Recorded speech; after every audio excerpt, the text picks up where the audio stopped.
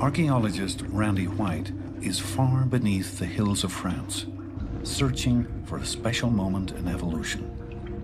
An era cloaked in mystery, when with hardly a change in appearance, humans began behaving in ways they had never behaved before. He wants to find out how it was that our ancestors became truly human. It's downright scary to be in these cave environments. They are cold, dark, damp, frightening, dangerous places.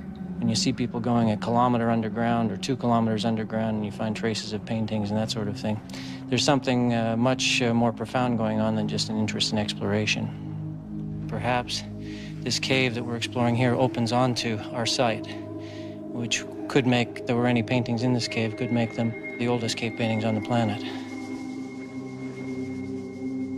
It's possible Randy White could one day make a discovery as startling as that made in 1994, when others found underground caverns adorned with over 300 images, some painted 34,000 years ago.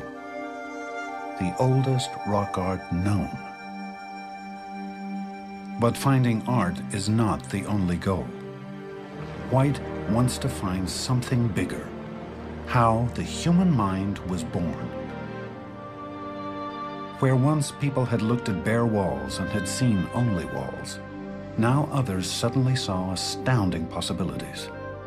And with art came human technology, human communication, human culture. The question is, what happened to make all this possible? How could it be that a species opened its mind and burst into a new realm? How was it that human ancestors evolved a whole new way of seeing themselves? And in time, transformed the planet.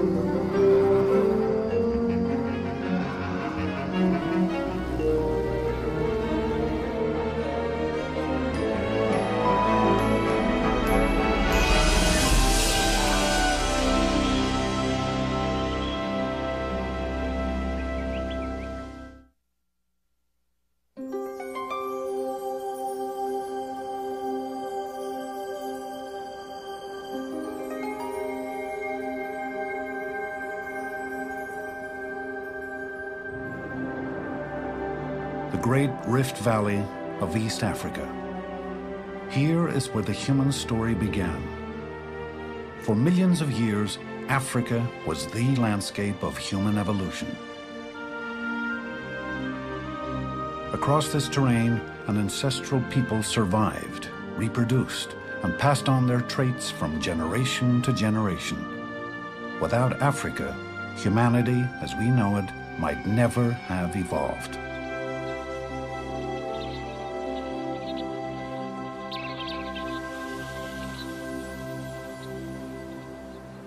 This is an area that was once inhabited by hominids before they were truly human.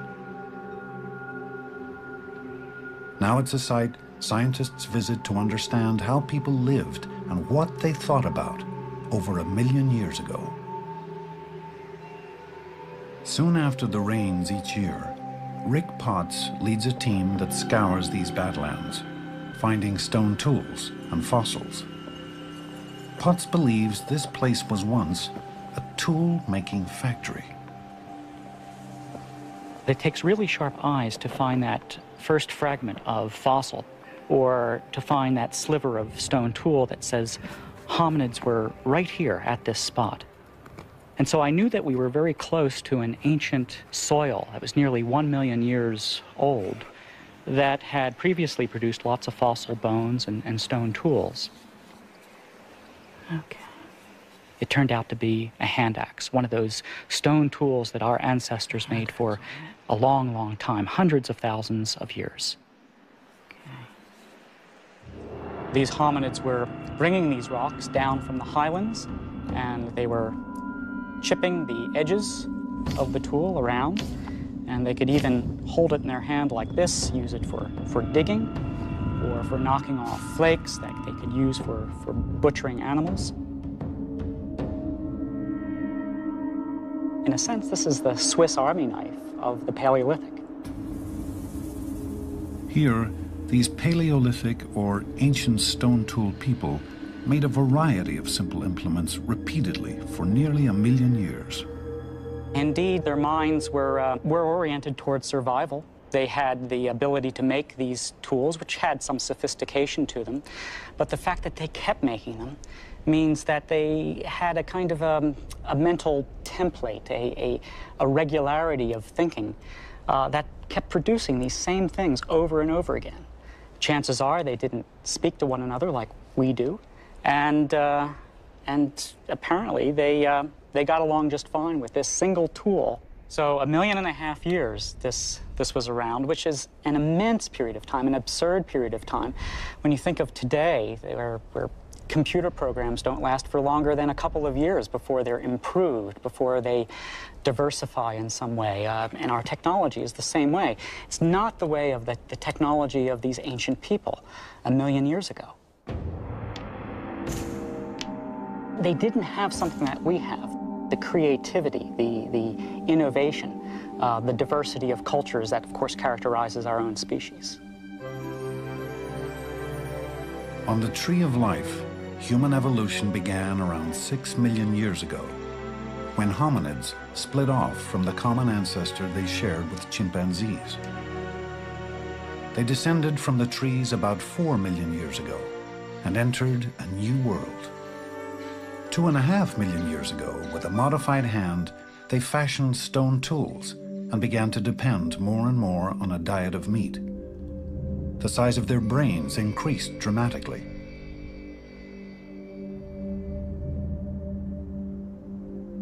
And about 2 million years ago, some began leaving Africa.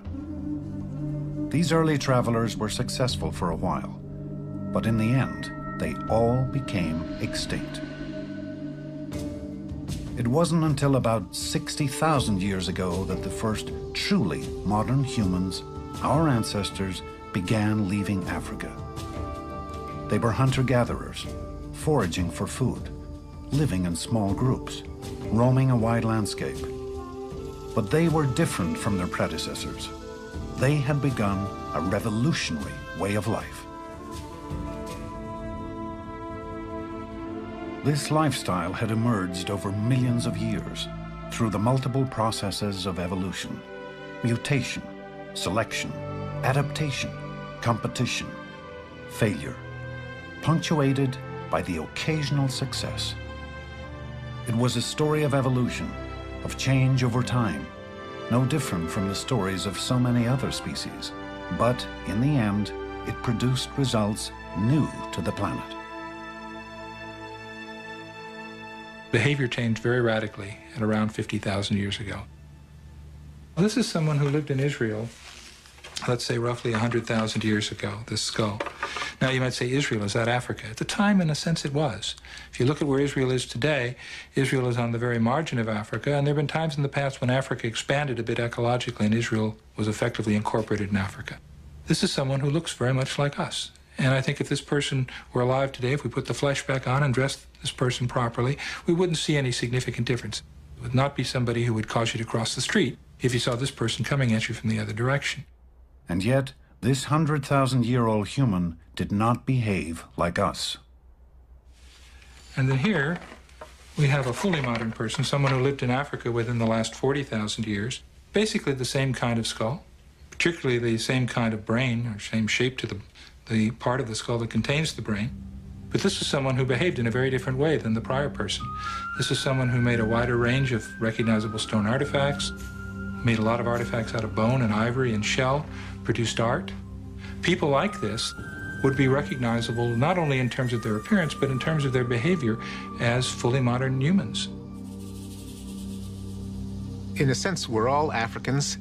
If you took a bunch of human babies from anywhere around the world, from Australia, New Guinea, Africa, Europe, and scrambled the babies at birth and brought them up in any society, they'd all be able to learn the same languages, learn how to count, learn how to use computers, learn how to make and use tools. And it suggests that the distinctively human parts of our intelligence were in place before our ancestors split off into the different continents. After leaving Africa some 60,000 years ago, this fully modern species headed east into Asia, and even to Australia. Others followed the coast of the Mediterranean, north, dispersing into the hills, and leaving behind evidence that their minds were unique. Here in Turkey, Mary Steiner and Steve Kuhn have been excavating a home that these early immigrants occupied. A cave called Uchazla, one of the earliest modern human living sites. We're standing in the extreme back of the cave here, and there's been a variety of activities that took place in this part of the site. At a somewhat higher level than the one we're excavating about here, there was a structure, a kind of wall of stones that delimited what we think was a bedding area. A little lower down, what you see is this triangular shape, which is basically a cone of debris, and this was a garbage dump. There's this white material, which is ash, and this sort of yellowish ashy sediment, and every single one of these white specks is a bone or an artifact. This is just chock full of material. It's a garbage dump. Now, that may not seem very romantic, but as an archaeologist, it's a wonderful thing, because garbage is full of evidence about how people lived and what they ate, what they did, how they made their tools. The team hoped they would unearth clues to the routine of life 40,000 years ago. They were in for a surprise. Very quickly after we began excavation here, we realized that we had something truly extraordinary. As soon as we started digging into the sediments, we started finding lots of ornaments. Mostly shell beads, but a variety of other kinds of things. They look like teeth when you first encounter them, and my heart rate goes up, and I think, more human fossils. Yep. Yet another. Just Nacerius? Oh, yeah, yeah, that's Nacerius. And it's got the little hole in it. One of the local species here. It's definitely perforated. Oh, yeah. This one's in very good condition, too, even some of the original color of the shell. It's tremendously exciting and sort of daunting, because nobody had reported these before from this part of the world, and your first thought is, what did I do wrong, you know? As they worked the layers of sediment, they began finding beads that dated back 43,000 years, making them the oldest beads found anywhere in the world. Now we have nearly 1,000 ornaments, mostly shell beads of a variety of species, but also things like the claw of a large raptor or large predatory bird that's been notched to be suspended in a sort of necklace fashion. They're always selecting the same species. This is an animal that's relatively rare on beaches, but nonetheless does occur in the area. And uniformly, people selected these. You can see also that they've been artificially perforated by a person, so in order that they could be suspended. For the first time in the Upper Paleolithic, people found it necessary in some areas to say things about themselves using durable material items.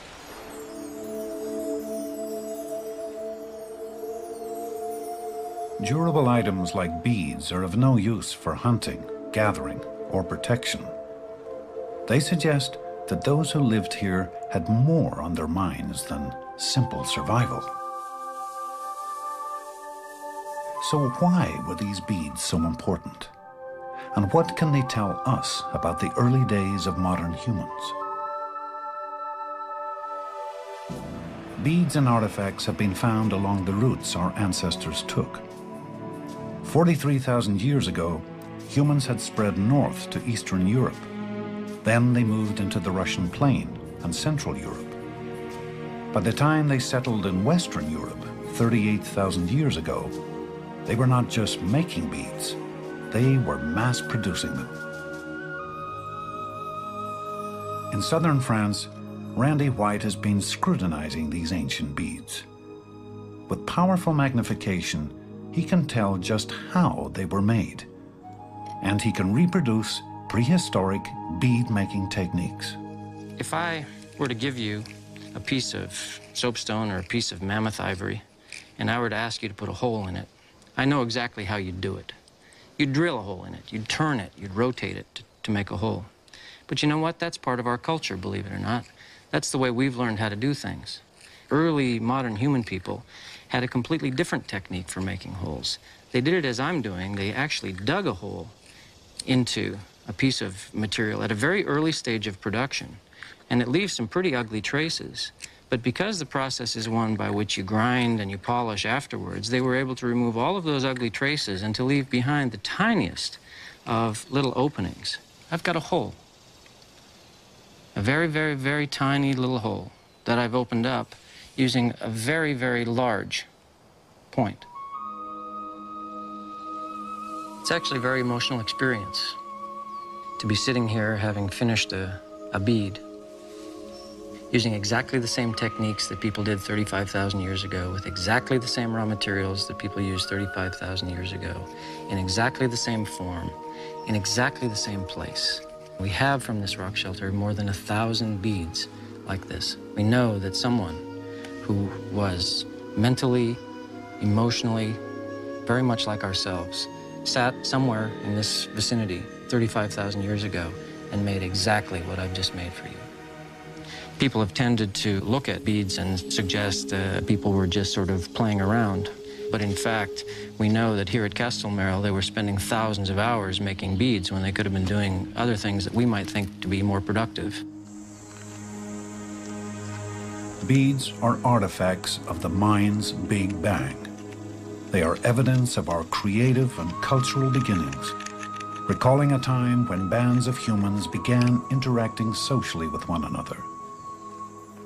Expression in materials is really one of the hallmarks of the revolution, if you will. This is something really new on the horizon. This is people creating social identities that don't exist in nature. This is saying, I am a Cro-Magnon woman. I've given birth. I have a particular history. I have a particular status within my group. And anyone who's a member of that group will be able to see that at a glance by the fact that she's wearing certain kinds of animal teeth, certain kinds of beads. Her clothing is decorated in certain ways. It's a mode of visual expression, but it's expressing social relationships. And I think that's something clearly that's very new in human evolution. Humans using technology in the service of social identity. This was momentous.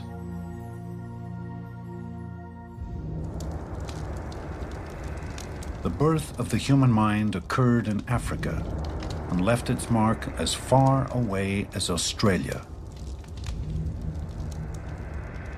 But the evidence is most abundant in Europe. It was here that these humans encountered another species of hominid, a species almost identical to them, but not quite. And it was this subtle difference that influenced who survived. We call these ancient Europeans Neanderthals. Compared to us, they were massive. Meeting face-to-face a Neanderthal would be quite an impressive experience. They had a very large body mass, some 200 pounds of muscles and bones for a male. The face is very projected forward in its middle part, with almost no cheeks and a receding chin and forehead. And in the middle of this face, there was probably a huge and projecting nose. Neanderthals and humans were different in the ways they lived, and most remarkably, in the ways they died. The burial of La Ferracie shows the body of a male Neanderthal lying on one side in a pit, and that's all. And so far, we have very few evidence of Neanderthal burials with any kind of complex construction or organization. Neanderthals do not display many signs of symbolic life. In fact, we don't know any kind of art or symbols or pictures used by Neanderthals. In contrast, modern humans appear to have treated their dead with extreme care. In the permafrost of Russia, this man was found buried in clothing embroidered with thousands of delicately wrought beads. Does this suggest that modern humans considered life more precious? Could it be that even though human brains were about the same size as Neanderthals, they had dramatically different abilities? The evidence is controversial. So scientists like John Shea of the State University of New York are reenacting the activities of both species to understand how their minds might have differed. The Neanderthal point's big and heavy, and the nature of its heavy handle means that it could not have been thrown very far. In fact, it was probably not thrown at all. It was probably a stabbing weapon, used more or less like a modern bayonet. That means that in order to kill an animal, the Neanderthals had to get up really close and stab this thing into a big, dangerous creature, putting their lives at risk. And if a Neanderthal spear ever was thrown, its range was limited. 19, 20, 21, 22, 23 meters thrown with a Neanderthal-type wooden spear. The modern human weapon, on the other hand, this piece of antler here, is very narrow, cone-shaped, like a bullet. It's attached to a very narrow handle. And this suggests it was probably thrown from a great distance. Making the antler point takes hours and hours and hours. You have to soak the antler until it's just right, and then carve it by abrading it against a piece of sandstone, something more or less like this. You know, it takes a tremendous amount of patience to impose will, to impose design on this antler. It takes no great amount of time to impose one's will on stone. Stone's a very, very easy material to shape. The Neanderthal point could have been made in a matter of minutes. It's very, very simple when you know how to chip stone the correct way. Quick and dirty is the name of the game for Neanderthal technology. The next thing you want to do, you see this ridge here? The way the ridge sticks up? Hold this up like I showed you, and then with your hammerstone, hit right there, taunt, and you'll undercut this whole mass and flatten the thing out. What I'm doing in teaching stone technology here is I'm trying to recreate the evolutionary environment. This is probably the way modern humans transfer these skills, is an older individual sitting around with younger individuals. You can share information. Neanderthals, we don't have any evidence of systematic teaching. There's probably something, they reinvented the wheel a lot. Beyond 50,000 years back in earlier antiquity, it's the same thing over and over and over again. That tells you there's not a lot of information being transferred, probably just imitation. But after 50,000, when the modern humans show up on the scene, every generation there's something new. Not simply to duplicate old technology, but to build on the experience, knowledge, and wisdom of elders. This, for modern humans, was a vital strategic advantage. Now stop. Now, technology could improve from one generation to the next. With this new invention, the spear thrower, a weapon could be launched even greater distances, reducing the hunter's risk. Neanderthals, 24 meters.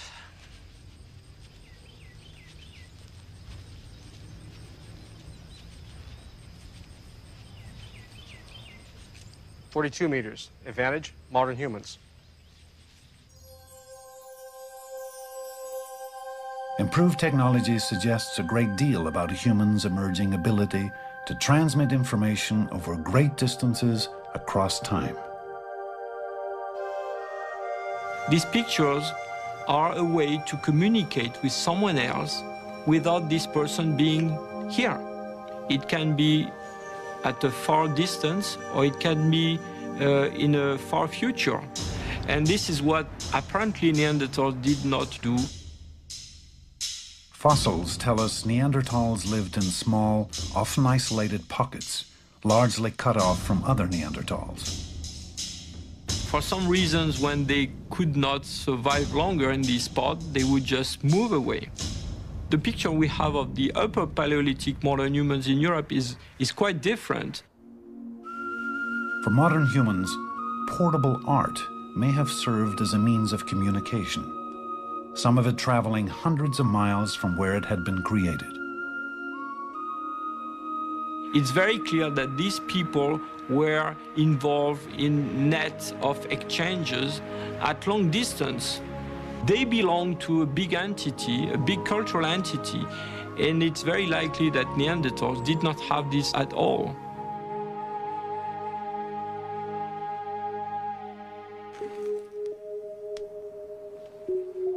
Perhaps the most compelling evidence of early culture is concealed deep beneath the earth. While we may not know exactly why humans painted in these caves, we now can guess how they painted. Archaeologist Michel Lamblauchet has studied the techniques of cave art. He thinks some of the images were rendered by a process he calls spit painting. Spit painting must have had very important symbolic significance. Through experimentation, he has been able to reproduce the technique of early artists. By mixing pigment with saliva, he believes they achieved a bonding compound that lasted long after the creators were gone. It's not at all like painting on canvas. It's quite different.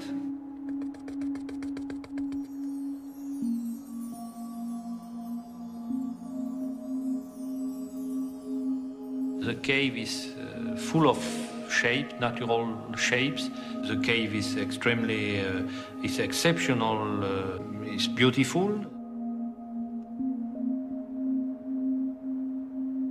And what might renderings of wild goats and sheep painted in these eerie caverns tell us of the mind's Big Bang?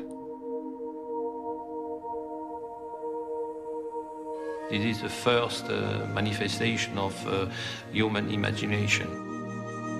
Modern men tend to make their imprint on the landscape, on the territory. So it's why they penetrated in the deepest part of the earth. It's like to express themselves, to say that we are the owner of the earth in some way, and we have some relationship, personal relationship, with the spirit living inside the earth. In other corners of these caves, Lamblauchet has found artifacts made of bone and a pattern of wear on the rock that led him to speculate these cave explorers also made music.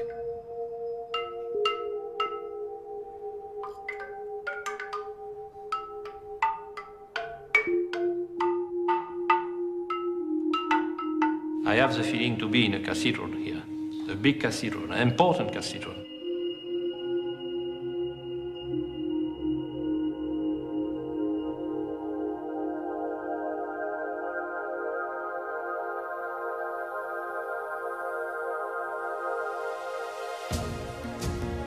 So, below and above ground, our ancestors were refining technology and art and communicating in complex ways. It appears as if these changes occurred rapidly. How could it have happened? My own view is that there was a brain change, that there was a genetic change that promoted the fully modern human brain, that allowed the kind of innovation and invention, the ability to innovate and invent that is a characteristic of modern humans. If you accept the idea that there was a neurological change 50,000 years ago and that this was rooted in biology, it would just become the latest, the most recent in a long series of mutations on which natural selection operated to produce the human species as we understand it today. It's very likely that the changes in the brain didn't happen overnight. There wasn't one magical mutation that miraculously allowed us to speak and to walk upright and to cooperate with one another and to figure out how the world works. Evolution doesn't work that way. It would be staggeringly improbable for one mutation to do all of that. Chances are there were lots and lots of mutations over a span of tens, maybe even hundreds of thousands of years that fine-tuned and sculpted the brain to give it all the magnificent powers that it has today. The actual organization of behavior goes on at the level of the individual nerve cells and their connections. We have 100 billion nerve cells, probably 100 trillion connections. It's just mind-boggling to think of all the different ways in which they are arranged. And a lot of our evolution consisted not just in getting more of this stuff, but in wiring it in precise ways to support intelligence. So it may not have been the size of the human brain, but its wiring that endowed us with powerful new skills. According to Richard Wrangham, one of these skills was the knack for living a complex social life. Here in East Africa, chimpanzees show us how we might have interacted with others before the mind's Big Bang.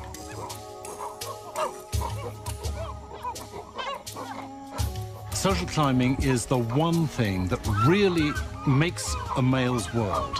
But they do it not in just a one-to-one way. They're very sensitive to the interactions among each other. So if I have a friend that I am trying to impress, then maybe what I will do is to attack the enemy of my friend. And the enemy of my friend might be doing something like grooming with one of his friends. So I may detect the relationships among other chimps and manipulate them to my own advantage. What we share with the chimps is an ability to be very subtle in the way in which we can understand the meaning of an interaction that we see in terms of its threat to our own social standing.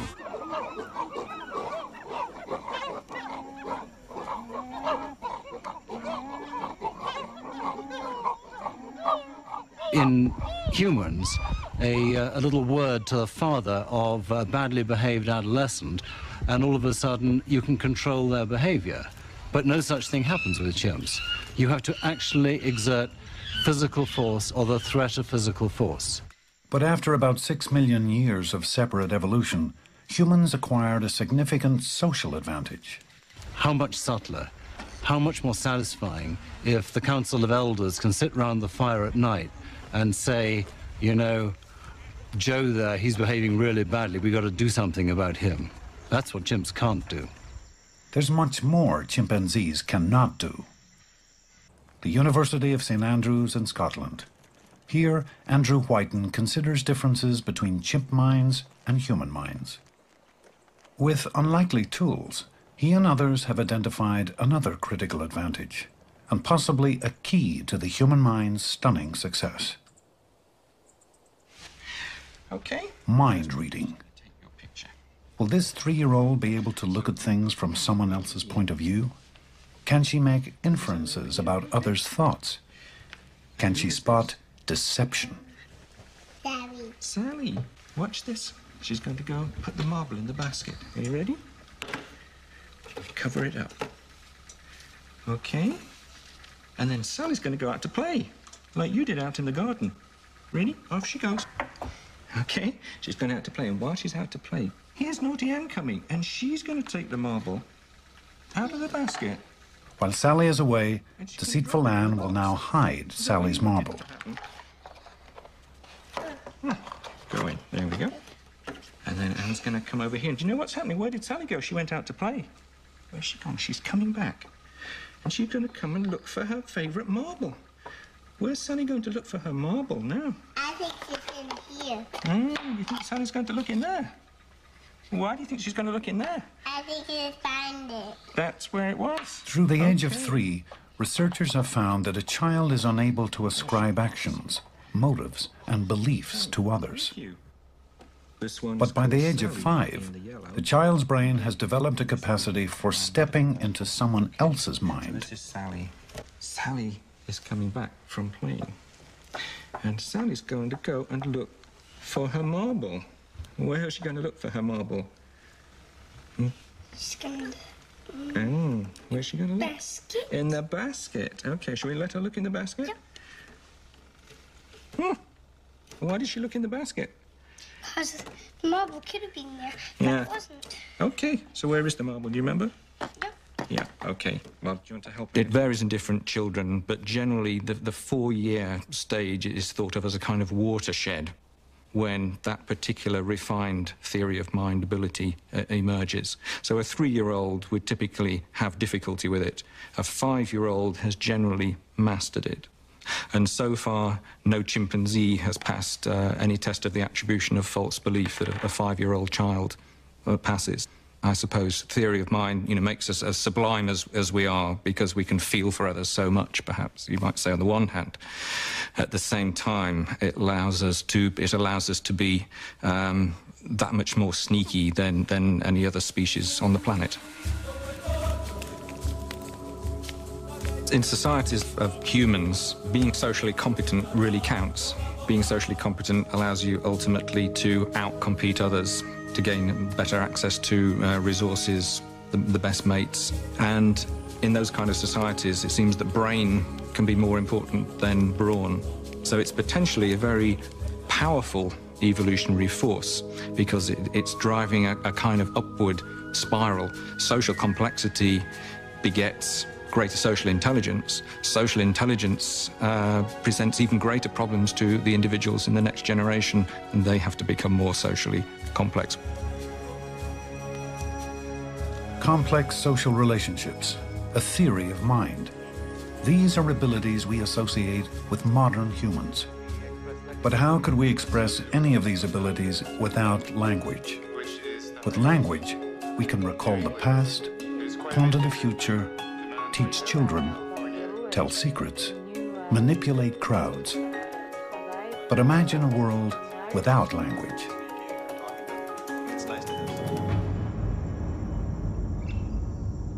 Nicaragua, Central America.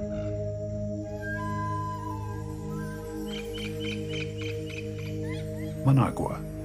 Here, as in other places of the world, there are those who hardly have any language at all. Maria No Name, Mary No Name. Deaf since birth, she has been isolated all her life, both from the people who could help her and from others with her disability.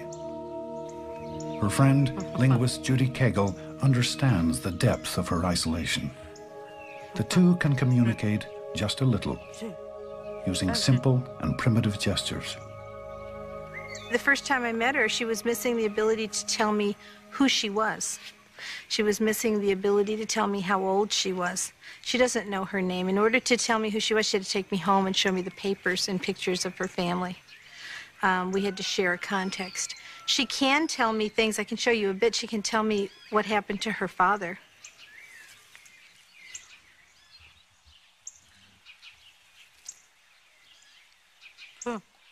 I asked her about her father dying, and she said 3, okay? What 3 meant was he was shot 3 times. I know this from working with the other deaf signer, that she said he was shot in 3 places. And that's how her father died, right? Yeah. Right. And, you know, but 3 is just not enough to give me access to the information that I would have needed had I not had prior knowledge about that. Papa. Papa.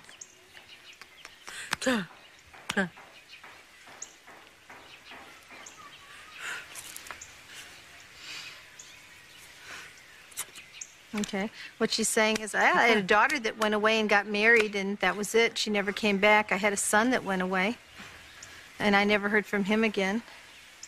You know, that's it. I'm alone. That's my life. She was language ready. The problem was she didn't get access to language within that critical period, and that critical window for learning language in the way that we learned it is closed. This window for language remains open until we reach age 7. Then it slowly closes as we advance towards puberty. Before the 1980s, many deaf Nicaraguans were like Mary No Name. They never encountered the window for language because they never encountered others with their disability.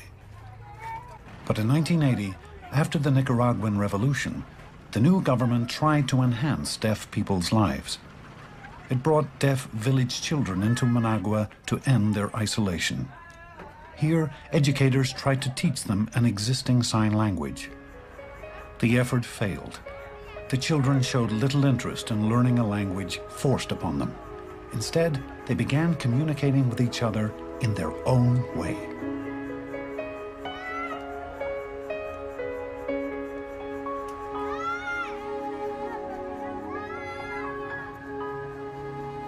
Judy Cagle was summoned from the United States to sort out the problem. I came down thinking wherever there were deaf people, there was a sign language, and that obviously there would be a full-blown sign language in full swing here in Nicaragua. And I said, well, you know, I can learn a bit of their sign language if that's what you want, and work with you on learning it. They said, no, they don't have a sign language. They have mimicas. They have mime gestures. And they pointed to a group of kids and said, we want to know what they're talking about. It turned out they were talking about a lot more than anyone dreamed possible. Cagle had arrived in Nicaragua shortly after the birth of a new language. Language needs company. Language needs a community. Language needs some sort of a trigger. And I think that trigger is, it's not so much that it needs a community in the sense that there have to be lots of people, but part of being a community is wanting to share information with each other. Might this moment resemble what happened around 50,000 years ago? The turning point that led to the explosion of human creativity?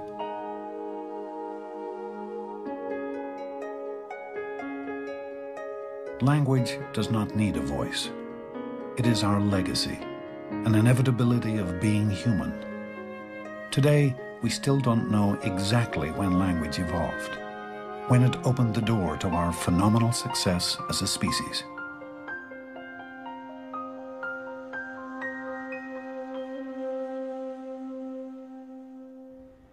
This is a verb reduplicated. But language, every language, depends on strict rules, all of them familiar. That's a role shift to man looking at the bird, then back to the man falling off the mountain, dreaming that he's going to fly like a bird. While many species can communicate, even vocalize, only human languages are driven by complex rules. Every one of our world's 6,300 languages has them. We call them syntax. In her isolation, Mary No Name never encountered syntax, but it is commonplace in the children's language. Syntax isn't the set of rules that you learned in your third grade grammar that you had to memorize so you spoke English the way you're supposed to. Syntax is, or language, the constraints on language are something that all human beings share. They're the constraints that are imparted to us by the fact that we share a single human brain. They are not just the constraints, but the ability to hierarchically organize information that allows us to construct sentences, novel sentences that have never been said before, that allows us to tell a story, that allows us to prophecy, that allows us to lie. I can surely communicate for communication's sake when I have syntax. Then I can truly use a language.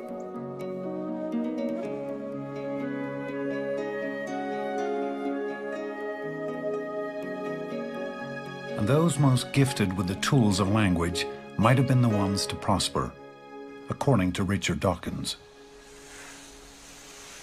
We don't know when language started, but as soon as language did start, it provided an environment in which those individuals who were genetically best equipped to thrive and survive and succeed in an environment dominated by language were the ones who left the most offspring. And that probably, in our forefathers, that probably led to an improvement in the ability to use language.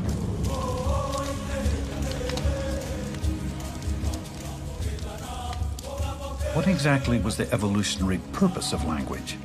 Was it to discuss water holes, weapons, what lay over the hill? Or might it have had another advantage? The answer may be surprising.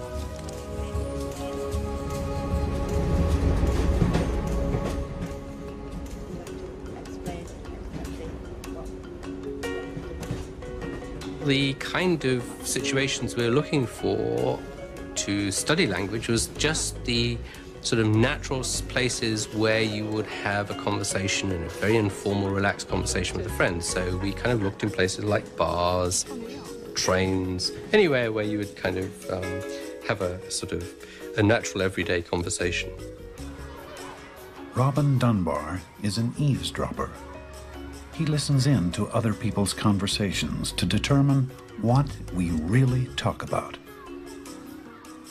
I think the conventional view of all those who work on language, linguists and all these kind of people, is that language is about the transmission of technically complex information. This is what I kind of call the Einstein and Shakespeare version of language. And the answer is, oh no, it isn't. If you actually go and listen to what people talk about on a day-to-day basis, back there in their homes or on the street or over the garden fence, then it's about social relationships. The most surprising thing was actually how much time people did spend in social gossip, if you like. I mean, we really hadn't expected it to be so great. Social exchange of information should be important in people's lives. We really hadn't expected it to be perhaps more than about a third of total conversation time. And here we were at two-thirds. Two-thirds of all conversation, Robin Dunbar believes, is dedicated to gossip. Throughout human evolution, could nature have selected not just for the fittest, but for those with the most acute social skills? What language does, the bottom line, if you like, is it just allows us to hold big groups together. It's like a kind of opening a window of opportunity. Suddenly there's all sorts of other things you can do with it. Because you can use it to solicit information about third parties, so you can now see what happened when you weren't actually present at the time. And the problem all monkeys and apes have is if they don't see it, they don't know about it. They never will.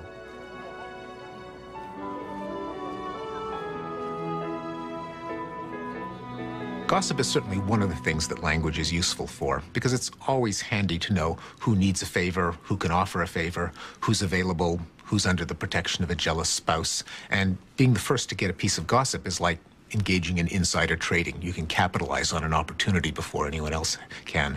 But language is useful for other things, for exchanging technical know-how. How do you get poison out of the gland of a toad? What's the best way to make a spear? Where are the berries? What's the best time of year to hunt?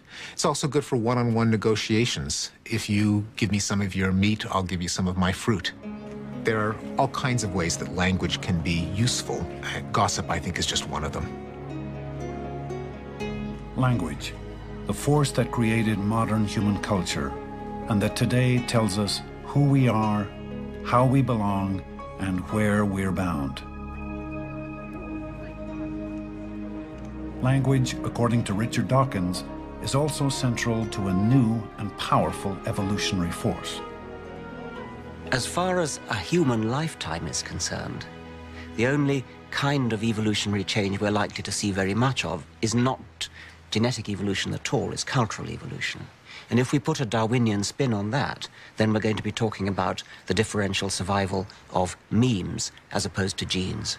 Memes are ideas, habits, skills, gestures, stories, songs, anything which we pass from person to person by imitation. We copy them.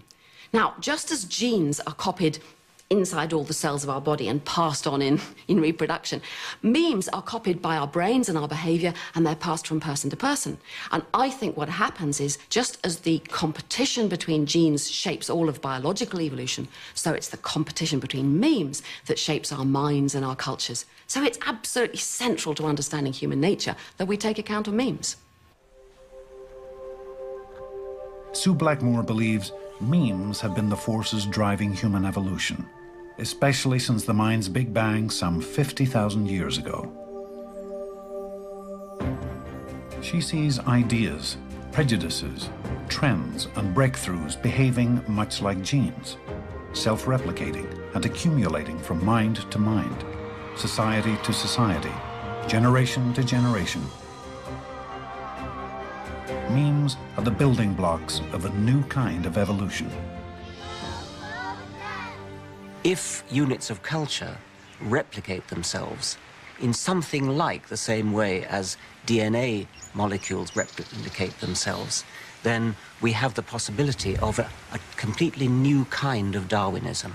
Changes in the human lifestyle for the last 50,000 years have had very little to do with any biological change in our brains. The reason that we live differently today from the way the cavemen lived is not because we have better brains, but because we've been accumulating all of the thousands of discoveries that our ancestors have made, and we have the benefit of a huge history of inventions that we communicate non-genetically, through language, through documents, through customs. Memes can be more than passing fads. They can be titanic. They can modify the world, revolutionize life, even suppress the forces of biological evolution.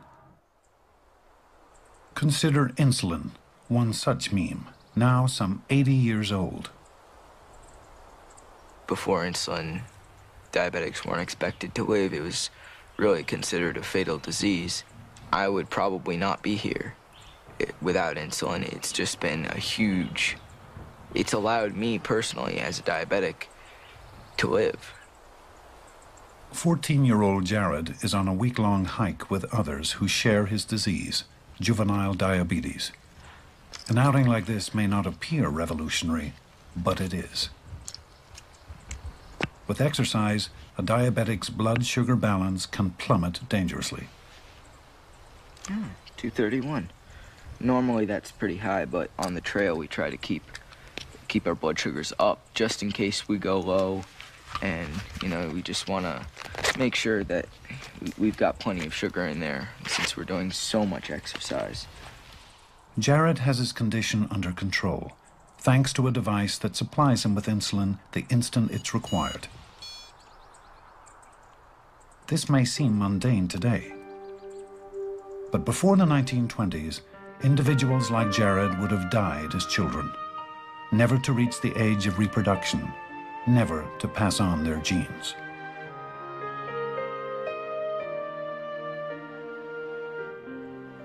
Now, young diabetics are no longer condemned to death.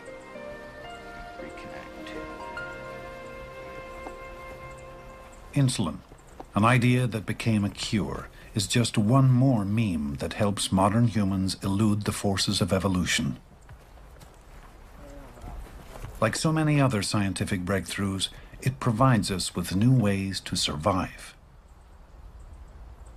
A lot of the creations of the brain can make up for physical deficiencies and could actually change the course of evolution. Thousands of years ago, someone who was severely nearsighted probably wouldn't have had many descendants. He would have been eaten or fallen off a cliff a long time ago. But we invented eyeglasses, and now being nearsighted has no disadvantage at all. There's some people who might say, well, isn't this interfering with evolution? Wouldn't we be better off letting the diabetics and the nearsighted die an early death to improve the physical vigor of the species?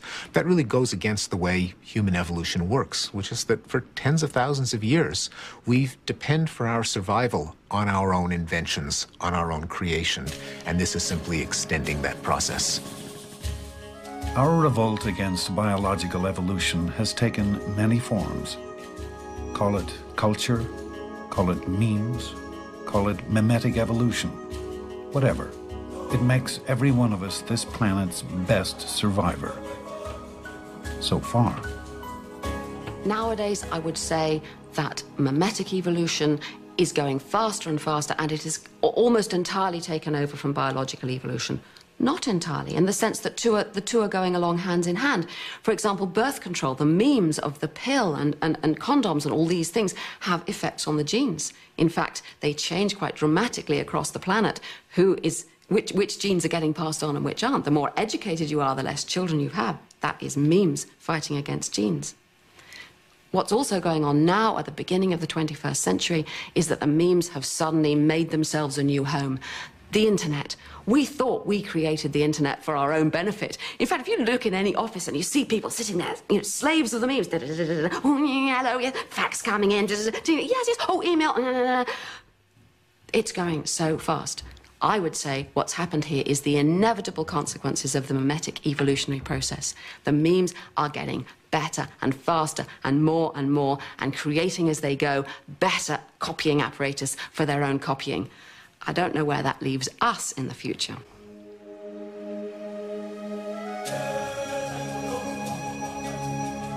For our species, as for all others, biological evolution has been the primary engine of change. But since the birth of culture some 50,000 years ago, forces far more powerful have overtaken human evolution. The mind's Big Bang was the birth of a new kind of change, not of the body, but of ideas. For the future of humankind, evolution may be no more than what we make of it.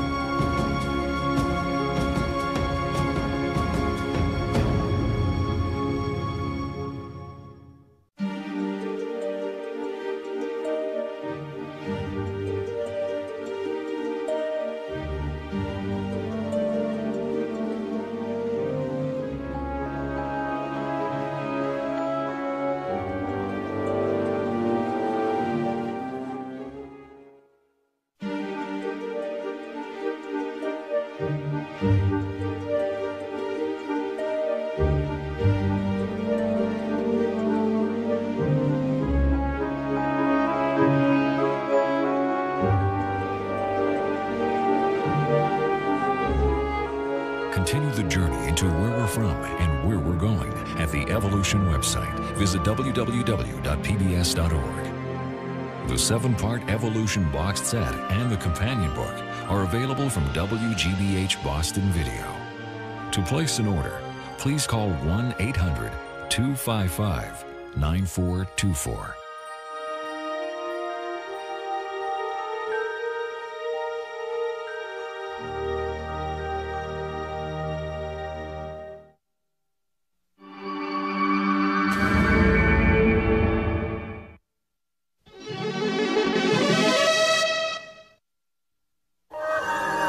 This is PBS.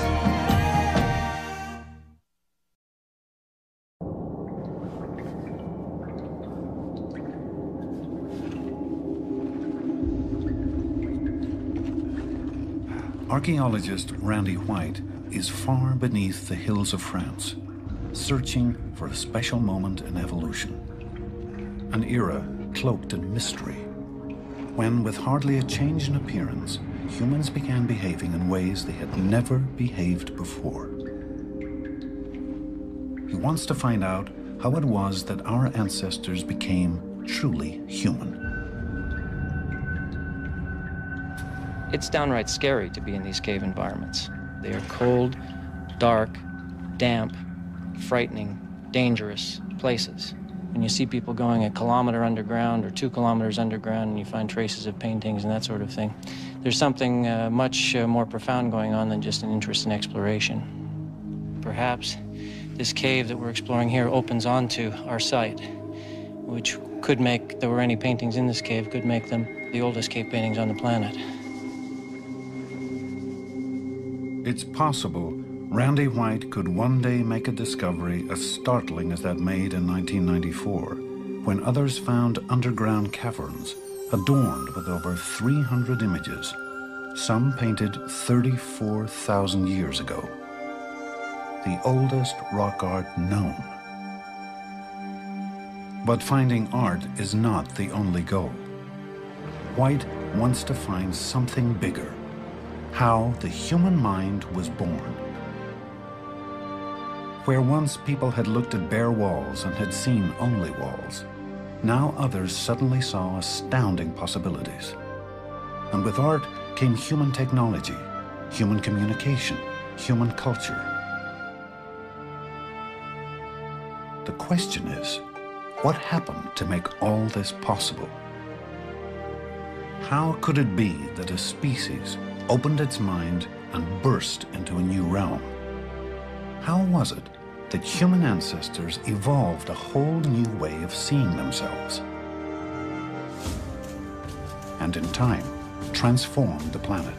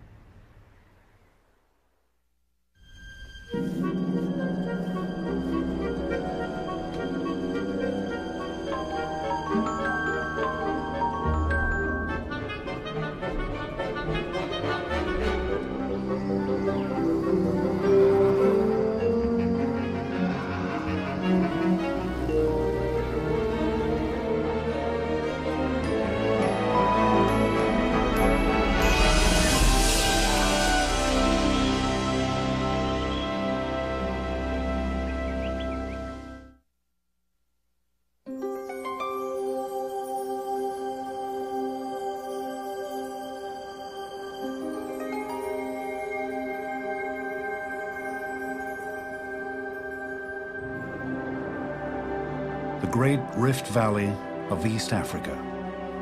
Here is where the human story began.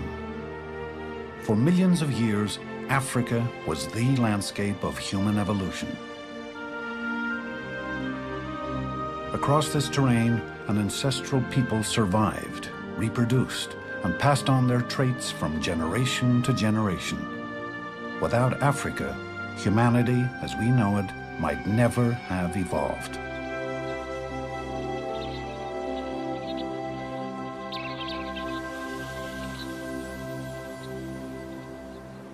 This is an area that was once inhabited by hominids before they were truly human. Now it's a site scientists visit to understand how people lived and what they thought about over 1 million years ago. Soon after the rains each year, Rick Potts leads a team that scours these badlands, finding stone tools and fossils. Potts believes this place was once a tool-making factory.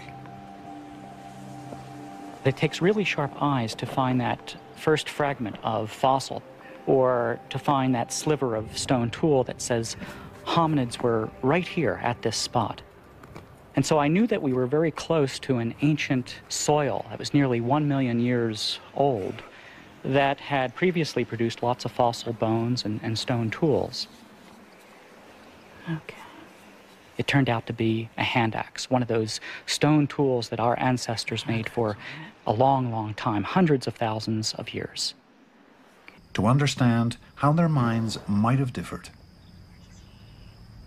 The Neanderthal point's big and heavy, and the nature of its heavy handle means that it could not have been thrown very far. In fact, it was probably not thrown at all. It was probably a stabbing weapon, used more or less like a modern bayonet. That means that in order to kill an animal, the Neanderthals had to get up really close and stab this thing into a big, dangerous creature, putting their lives at risk. And if a Neanderthal spear ever was thrown, its range was limited. 19, 20, 21, 22, 23, 23 meters thrown with a Neanderthal-type wooden spear. The modern human weapon, on the other hand, this piece of antler here, is very narrow, cone-shaped, like a bullet. It's attached to a very narrow handle.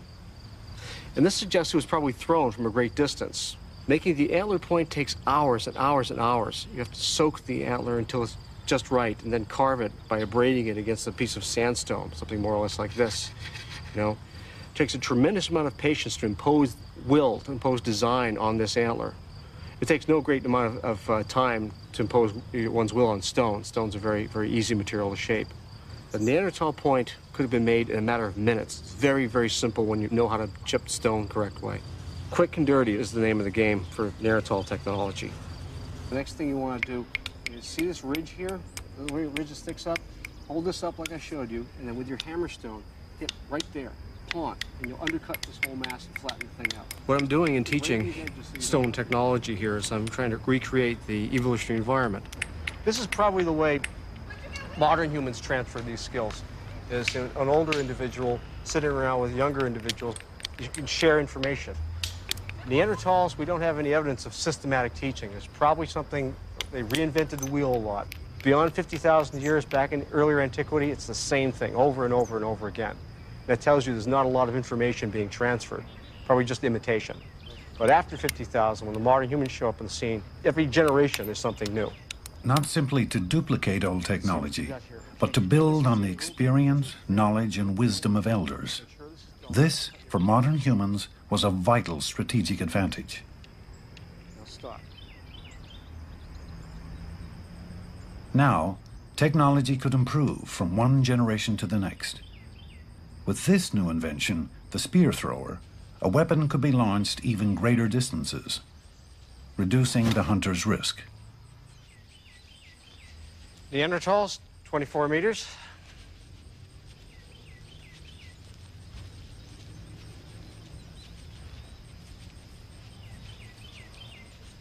.42 meters. Advantage, modern humans. Improved technology suggests a great deal about a human's emerging ability to transmit information over great distances across time. These pictures are a way to communicate with someone else without this person being here. It can be at a far distance, or it can be in a far future. And this is what apparently Neanderthals did not do. Fossils tell us Neanderthals lived in small, often isolated pockets, largely cut off from other Neanderthals. For some reasons, when they could not survive longer in this spot, they would just move away. The picture we have of the upper Paleolithic modern humans in Europe is quite different. For modern humans, portable art may have served as a means of communication, some of it traveling hundreds of miles from where it had been created. It's very clear that these people were involved in nets of exchanges at long distance. They belong to a big entity, a big cultural entity, and it's very likely that Neanderthals did not have this at all.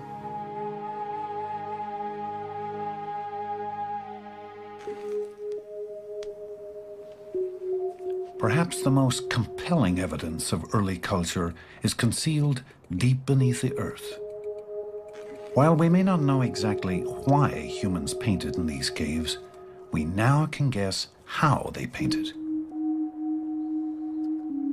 Archaeologist Michel Lamblanchet has studied the techniques of cave art. He thinks some of the images were rendered by a process he calls spit painting. Spit painting must have had very important symbolic significance. Through experimentation, the distinctively human parts of our intelligence were in place before our ancestors split off into the different continents. After leaving Africa some 60,000 years ago, this fully modern species headed east into Asia, and even to Australia. Others followed the coast of the Mediterranean, north, dispersing into the hills, and leaving behind evidence that their minds were unique. Here in Turkey, Mary Steiner and Steve Kuhn have been excavating a home that these early immigrants occupied. A cave called Uchazla, one of the earliest modern human living sites. We're standing in the extreme back of the cave here, and there's been a variety of activities that took place in this part of the site. At a somewhat higher level than the one we're excavating about here, there was a structure, a kind of wall of stones that delimited what we think was a bedding area. A little lower down, what you see is this triangular shape, which is basically a cone of debris, and this was a garbage dump. There's this white material, which is ash, and this sort of yellowish ashy sediment, and every single one of these white specks is a bone or an artifact. This is just chock full of material. It's a garbage dump. Now, that may not seem very romantic, but as an archaeologist, it's a wonderful thing, because garbage is full of evidence about how people lived and what they ate, what they did, how they made their tools. The team hoped they would unearth clues to the routine of life 40,000 years ago. They were in for a surprise. Very quickly after we began excavation here, we realized that we had something truly extraordinary. As soon as we started digging into the sediments, we started finding lots of ornaments. Mostly shell beads, but a variety of other kinds of things. They look like teeth when you first encounter them, and my heart rate goes up, and I think, more human fossils. Yep. Yet another. Is this Nacerius? Oh yeah, yeah, that's Nacerius. And it's got the little hole in it. Local species here. It's definitely perforated. Oh yeah. This one's in very good condition too, even some of the original color of the shell. It's tremendously exciting and sort of daunting because nobody had reported these before from this part of the world, and your first thought is, what did I do wrong, you know? As they worked the layers of sediment, they began finding beads that dated back 43,000 years, making them the oldest beads found anywhere in the world. Now we have nearly 1,000 ornaments, mostly shell beads of a variety of species, but also things like the claw of a large raptor or large predatory bird that's been notched to be suspended in a sort of necklace fashion. They're always selecting the same species. This is an animal that's relatively rare on beaches, but nonetheless does occur in the area. And uniformly, people selected these. You can see also that they've been artificially perforated by a person, so in order that they could be suspended. For the first time in the Upper Paleolithic, people found it necessary in some areas to say things about themselves using durable material items.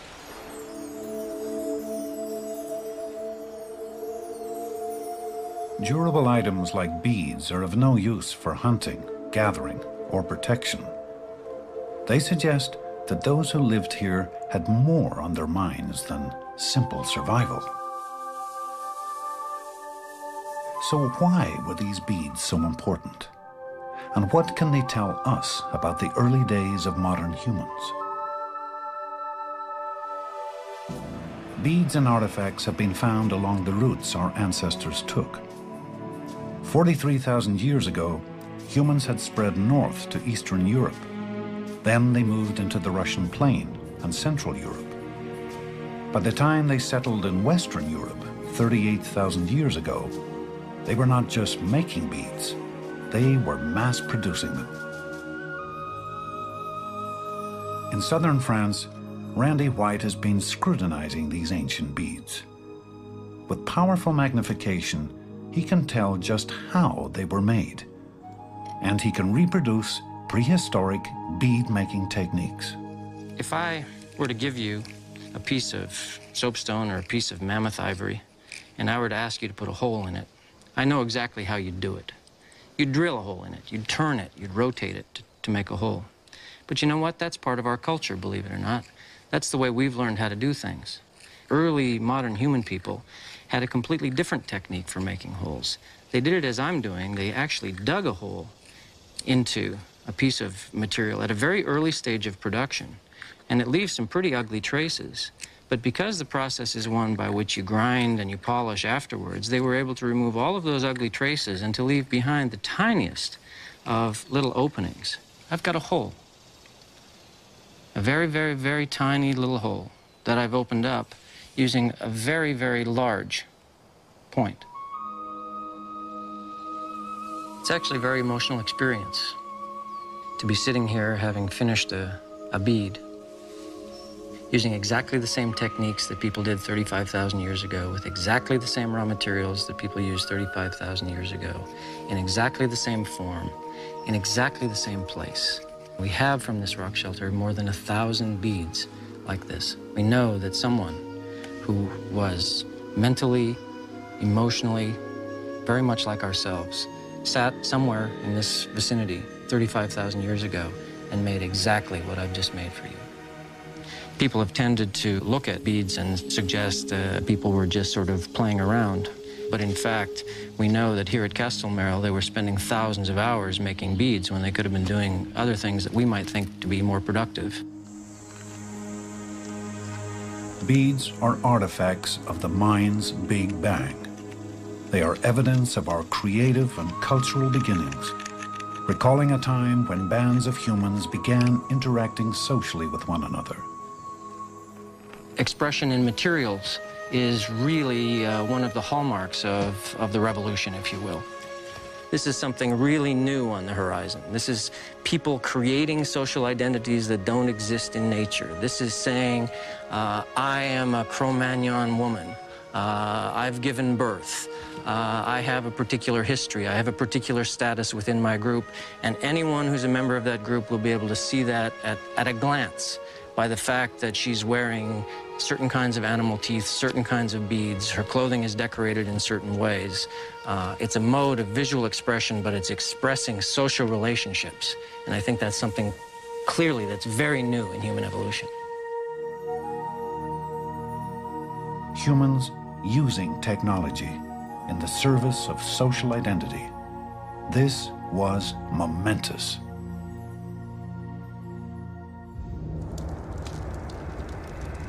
The birth of the human mind occurred in Africa and left its mark as far away as Australia. But the evidence is most abundant in Europe. It was here that these humans encountered another species of hominid, a species almost identical to them, but not quite. And it was this subtle difference that influenced who survived. We call these ancient Europeans Neanderthals. Compared to us, they were massive. Meeting face-to-face a Neanderthal would be quite an impressive experience. They had a very large body mass, some 200 pounds of muscles and bones for a male.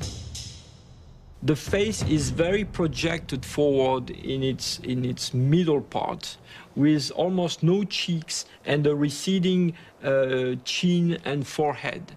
And in the middle of this face, there was probably a huge and projecting nose. Neanderthals and humans were different in the ways they lived, and most remarkably, in the ways they died. The burial of La Ferracie shows the body of a male Neanderthal lying on one side in a pit, and that's all. And so far, we have very few evidence of Neanderthal burials with any kind of complex construction or organization.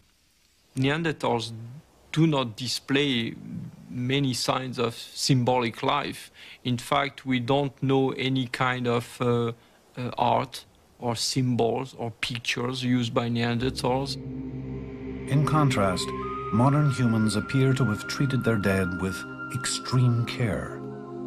In the permafrost of Russia, this man was found buried in clothing embroidered with thousands of delicately wrought beads. Does this suggest that modern humans considered life more precious? Could it be that even though human brains were about the same size as Neanderthals, they had dramatically different abilities? The evidence is controversial. So scientists like John Shea of the State University of New York are reenacting the activities of both species. These hominids were bringing these rocks down from the highlands, and they were chipping the edges of the tool around, and they could even hold it in their hand like this, use it for digging, or for knocking off flakes that they could use for butchering animals. In a sense, this is the Swiss Army knife of the Paleolithic. Here, these Paleolithic or ancient stone tool people made a variety of simple implements repeatedly for nearly 1 million years. Indeed, their minds were oriented towards survival. They had the ability to make these tools, which had some sophistication to them, but the fact that they kept making them means that they had a kind of a mental template, a regularity of thinking that kept producing these same things over and over again. Chances are they didn't speak to one another like we do, and apparently they got along just fine with this single tool. So 1.5 million years this was around, which is an immense period of time, an absurd period of time. When you think of today, where computer programs don't last for longer than a couple of years before they're improved, before they diversify in some way, and our technology is the same way. It's not the way of the technology of these ancient people 1 million years ago. They didn't have something that we have. The creativity, the innovation, the diversity of cultures that, of course, characterizes our own species.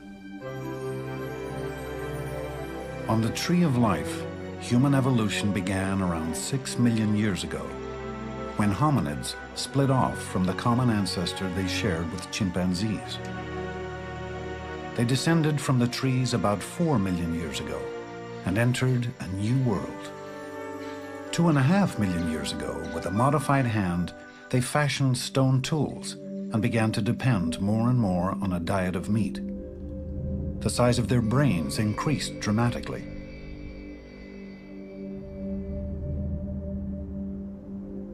And about 2 million years ago, some began leaving Africa. These early travelers were successful for a while, but in the end, they all became extinct. It wasn't until about 60,000 years ago that the first truly modern humans, our ancestors, began leaving Africa. They were hunter-gatherers, foraging for food, living in small groups, roaming a wide landscape. But they were different from their predecessors. They had begun a revolutionary way of life. This lifestyle had emerged over millions of years through the multiple processes of evolution: mutation, selection, adaptation, competition, failure, punctuated by the occasional success. It was a story of evolution, of change over time, no different from the stories of so many other species. But in the end, it produced results new to the planet. Behavior changed very radically at around 50,000 years ago. This is someone who lived in Israel, let's say roughly 100,000 years ago, this skull. Now you might say, Israel, is that Africa? At the time, in a sense, it was. If you look at where Israel is today, Israel is on the very margin of Africa, and there have been times in the past when Africa expanded a bit ecologically and Israel was effectively incorporated in Africa. This is someone who looks very much like us. And I think if this person were alive today, if we put the flesh back on and dressed this person properly, we wouldn't see any significant difference. It would not be somebody who would cause you to cross the street if you saw this person coming at you from the other direction. And yet, this 100,000-year-old human did not behave like us.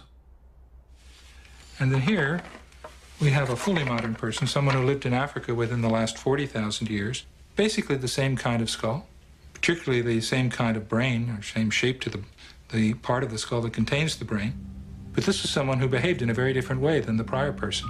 This is someone who made a wider range of recognizable stone artifacts, made a lot of artifacts out of bone and ivory and shell, produced art. People like this would be recognizable not only in terms of their appearance, but in terms of their behavior as fully modern humans. In a sense, we're all Africans.